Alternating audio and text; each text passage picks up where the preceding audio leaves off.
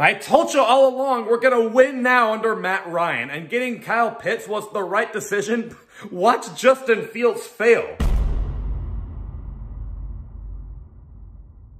God damn it, I knew we shouldn't have won under Matt Ryan. We should have got Justin Fields, who played for Georgia. What's going on, Falcons fans? Logan here. Welcome back to Rise Up Rundown, and if you're new here, welcome. So a pretty big game coming up, and that is the Atlanta Falcons versus the Chicago Bears. Hopefully we can get revenge after what happened 2 years ago versus the Bears, where we had an epic collapse of a lead per usual. But anyway, yeah, this is a really, really big game. And instead of going over a preview, because I'll just be honest with you, basically those teams are like exactly the same. Like they both run the football and both of their quarterbacks are very, very mobile. And their defense, honestly, just hasn't really been the greatest. And yeah, like they're kind of the same exact team. It just comes down to who wants it more. But the thing I wanted to talk about is honestly the thing that everyone is kind of talking about, not just Falcons fans, and that is Justin Fields. But not just Justin Fields.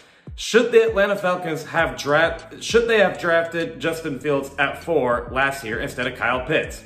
And this is this is kind of a cool topic to talk about, not only because, for one thing, the OG Rise Up Rundown fans will know very, very well, I was not frickin' on board with winning now under Matt Ryan. I thought they should have went with a quarterback, and then my stance kind of slowly changed, and then when we got Kyle Pitts, I was A-okay with it, and for a while, it looked like that was the right decision, but now, all of a sudden, Justin Fields is kind of, as I said like 10,000 times in my previous video, picking up the pace, and he's kind of taken the league by storm, and ESPN people are saying he should be in the MVP conversation, and now everyone's like wondering where Kyle Pitts is, so it's just kind of funny how the tables turn. But my honest answer to you is maybe going to disappoint you, but I'll just be honest with you, I think it's way too early to tell. I do. I think it's way too early to tell. And it's not just because they're in year 2 and we need to see more, seasons from them. That's not it, really, but it's part of it. It's mainly because of the situation that both of those teams are in.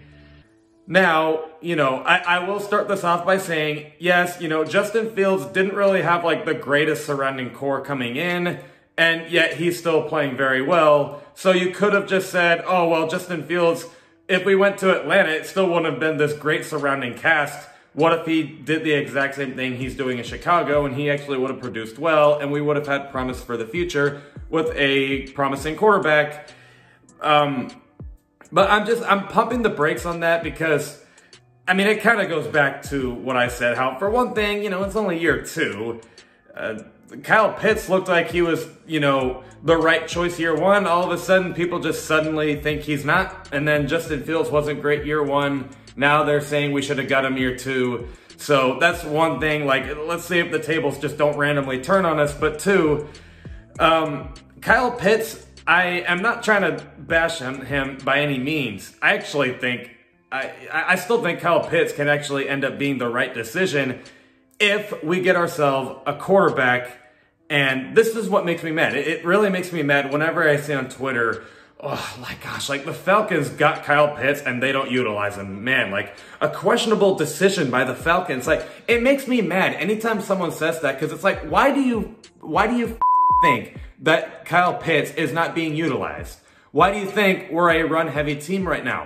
We don't have a quarterback. Hey, you know why I also want to wait? Because what if Desmond Ridder actually is randomly the guy and he does somehow step in at some point in the season? And if we get ourselves a quarterback, voila, you could all of a sudden see Kyle Pitts get utilized.